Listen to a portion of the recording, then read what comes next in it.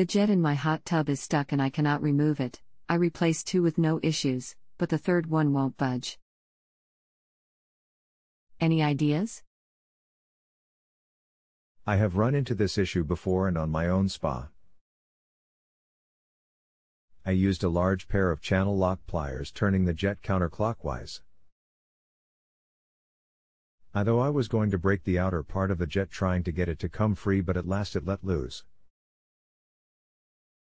I'm sure what has happened is the chemicals over time have swelled the plastic parts together. Worst case scenario, using a miniature hacksaw blade, is to drain the water down and carefully cut the jet from inside center outward and gently break the jet out of the housing with a small screwdriver. It will be helpful to have a replacement as a model to look at so you do not cut too deep and cut the jet housing.